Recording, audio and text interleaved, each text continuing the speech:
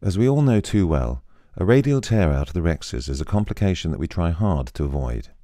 But it happens to all of us, and it's always a challenge to deal with, but deal with it we have to.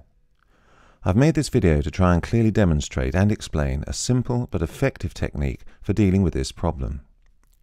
I've found it to be extremely reliable even when the tear has gone right out into the zonules. It can successfully retrieve tears that appear impossible to get back by any other means, and I hope that you'll find it as useful as I have in your everyday surgical practice. To outline the principle, we'll use this sheet of paper with a circular cutout to represent the Rhexis. A cut that's made perpendicular to the edge emulates a radial tear out towards the periphery. Now, conventional wisdom encourages us to redirect the tear centrally by turning over the flap and reversing the direction of pull back towards the center. To do this without the tear going out even further is difficult.